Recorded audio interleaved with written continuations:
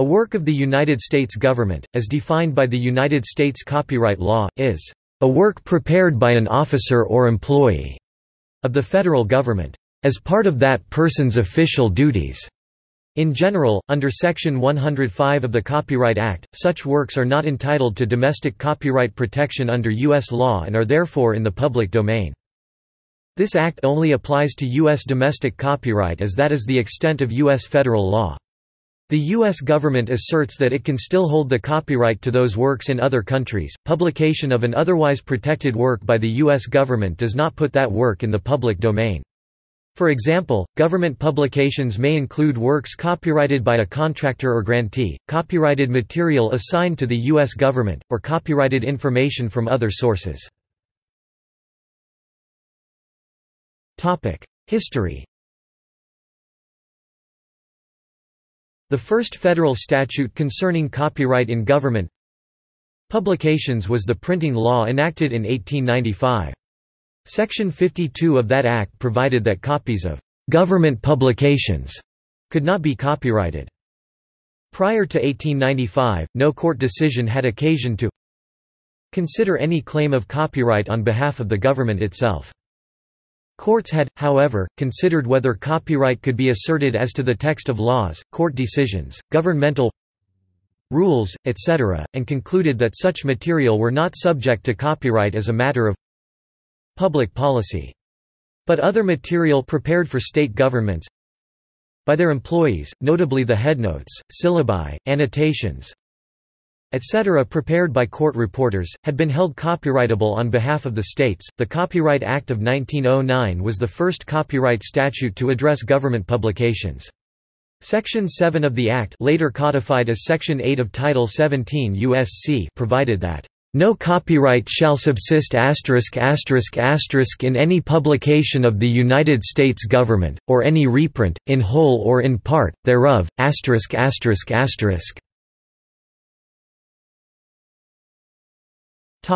Copyright in government works prior to 1895. Prior to the Printing Act of 1895, no statute governed copyright of U.S. government works. Court decisions had established that an employee of the federal government had no right to claim copyright in a work prepared by him for the government. Other decisions had held that individuals could not have copyright in books consisting of the text of federal or state court decisions, statutes, rules of judicial procedures, etc., i.e., governmental edicts and rulings. Copyright was denied on the grounds of public policy. Such material as the laws and governmental rules and decisions must be freely available to the public and made known as widely as possible. Hence there must be no restriction on the reproduction and dissemination of such documents. While copyright was denied in the text of court decisions, material added by a court reporter on his own, such as leadnotes, syllabi, annotations, indexes, etc., was deemed copyrightable by him, although he was employed by the government to take down and compile the court decisions. These cases may be said to have established the principle that material prepared by a government employee outside of the scope of the public policy rule was copyrightable, and that the employee who prepared such material on his own could secure copyright therein. There appears to be no court decision before 1895 dealing directly with the question of whether the United States government might obtain or hold copyright in material not within the public policy rule. But the question did arise with respect to state governments. In the 19th century, much of the public printing for the states was done under contract by private publishers. The publisher would not bear the expense of printing and publishing, however, unless he could be given exclusive rights. To enable the state to give exclusive rights to a publisher, a number of states enacted statutes providing that court reporters or other state officials who prepared copyrightable material in their official capacity should secure copyright in trust for or on behalf of the state. Such copyrights for the benefit of the state were sustained by the courts. Two cases before 1895 may also be noted with regard to the question of the rights of individual authors or their successors in material prepared for, or acquired by, the United States government. In Heine v. Appleton, an artist was held to have no right to secure copyright in drawings prepared by him as a member of Commodore Perry's expedition, since the drawings belonged to the government. In Folsom v. Marsh, where a collection of letters and other private writings of George Washington had been published and copyrighted by his successors, the purchase of the manuscripts by the United States government was held not to affect the copyright. The contention of the defendant that the government's ownership of the manuscripts made them available for publication by anyone was denied. The Printing Law of 1895. The Printing Law of 1895, which was designed to centralize in the government printing office the printing, binding, and distribution of government documents, contained the first statutory prohibition of copyright in government publications. Section 52 of that law provides for the sale by the public printer of duplicate stereotype or electrotype plates from which any government publication is printed, with the proviso that no publication reprinted from such stereotype or electrotype plates and no other government publication shall be copyrighted.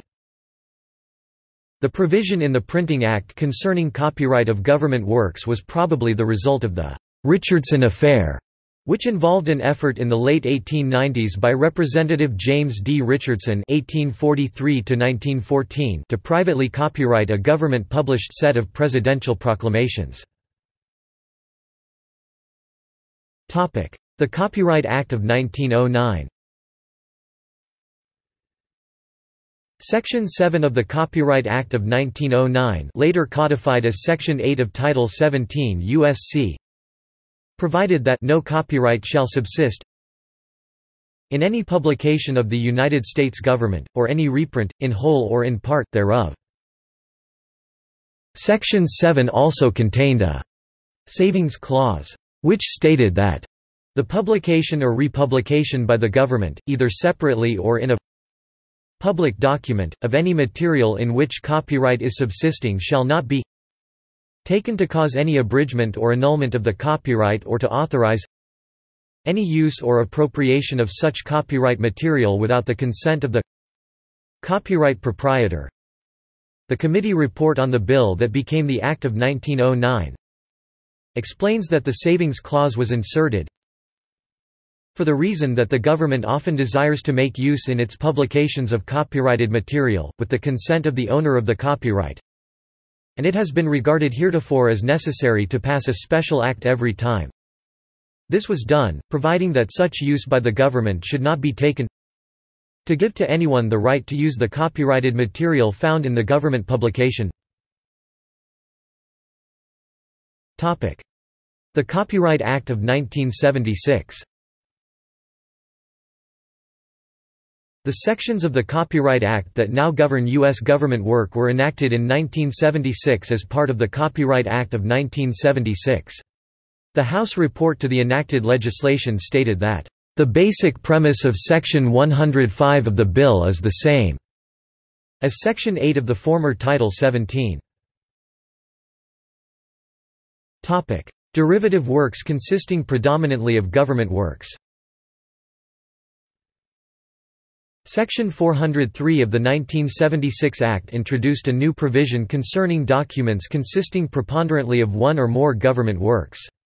In essence, such works would be denied copyright protection unless the required copyright notice included a statement specifically identifying those parts of the work that were not U.S. government work, and therefore subject to copyright protection. According to the House report, this provision was aimed at a publishing practice that, while technically justified under the present law, has been the object of considerable criticism. In cases where a government work is published or republished commercially, it has frequently been the practice to add some new matter in the form of an introduction, editing, illustrations, etc., and to include a general copyright notice in the name of the commercial publisher. This in no way suggests to the public that the bulk of the work is uncopyrightable and therefore free for use. To make the notice meaningful rather than misleading, Section 403 of the 1976 Act required that, when the copies consist preponderantly of one or more works of the United States government, the copyright notice, if any, identify those parts of the work in which copyright is claimed. A failure to meet this requirement would be treated as an omission of the notice, resulting, absent the application of some exception, in the loss of copyright protection. Derivative works after the Berne Convention Implementation Act of 1988. The Berne Convention Implementation Act of 1988 amended the law to make the use of a copyright notice optional on copies of works published on and after March 1, 1989, and also revised Section 403. After the adoption of this act, a copyright notice was no longer necessary to secure copyright protection. Including the notice, however, does continue to confer certain benefits, notably in the challenging a defendant's claim of innocent infringement, where the question of proper notice may be a factor in assessing damages in infringement actions. Under the revised Section 403, these benefits are denied to a work consisting predominantly U.S. government works. Unless the notice of copyright appearing on the published copies or phonorecords to which a defendant in the copyright infringement suit had access includes a statement identifying, either affirmatively or negatively, those portions of the copies or phonorecords embodying any work or works protected under this title.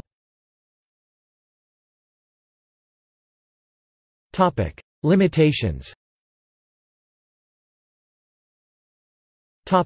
Works produced by contractors. Unlike works of the U.S. government, works produced by contractors under government contracts are protected under U.S. copyright law. The holdership of the copyright depends on the terms of the contract and the type of work undertaken.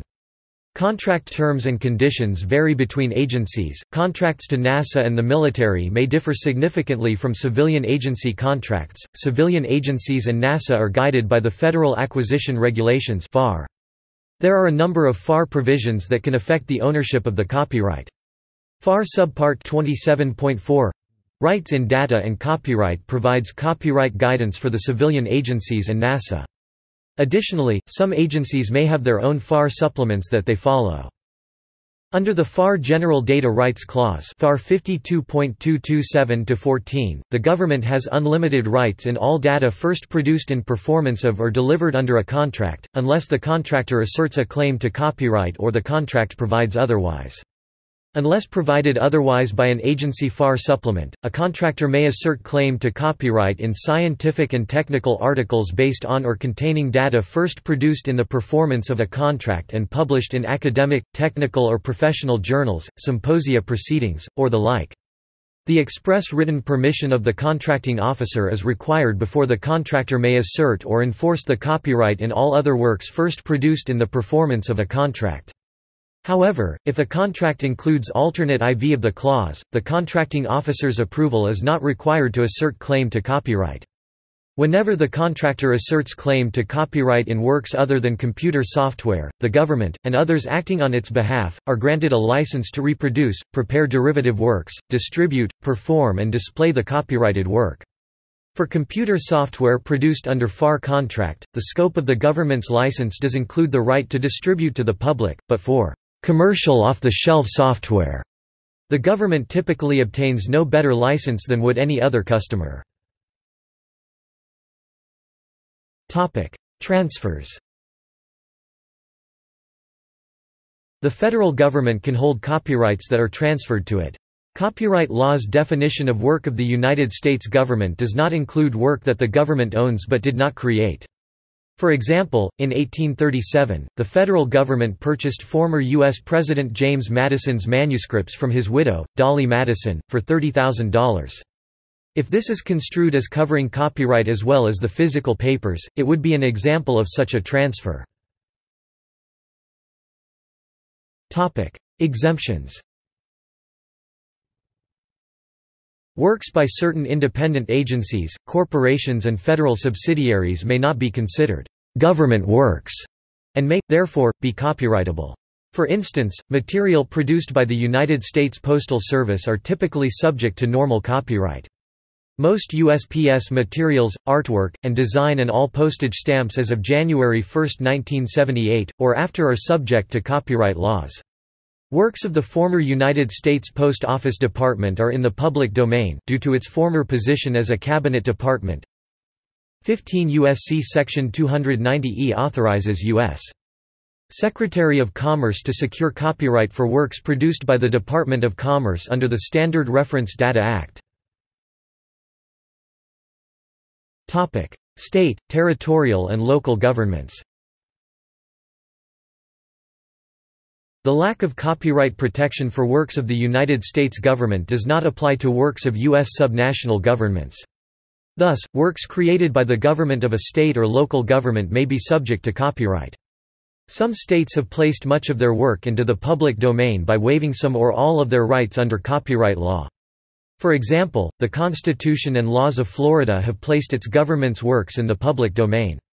Unorganized territories such as American Samoa and the former Trust Territory of the Pacific Islands are treated, for copyright purposes, as the U.S. government. Their works therefore fall under Section 105 and lack copyright protection. Other restrictions. Certain works, particularly logos and emblems of government agencies, while not copyrightable, are still protected by other laws that are similar in effect to trademark laws. Such laws are intended to protect indicators of source or quality. For example, some uses of the Central Intelligence Agency logo, name, and initialism are regulated under the CIA Act of 1949, 50 U.S.C. Section 403 meters. Edicts of government. The United States Copyright Office considers edicts of government, such as judicial opinions, administrative rulings, legislative enactments, public ordinances, and similar official legal documents, not copyrightable for reasons of public policy. This applies to such works whether they are federal, state, or local as well as to those of foreign governments. See also: Classified information in the United States, Public Resource, Org, Copyright status of work by U.S. subnational governments. In other countries. Crown copyright, National Data Sharing and Accessibility Policy, Government of India. References. External links. 3.1.7 Does the government have copyright protection in U.S. government works in other countries?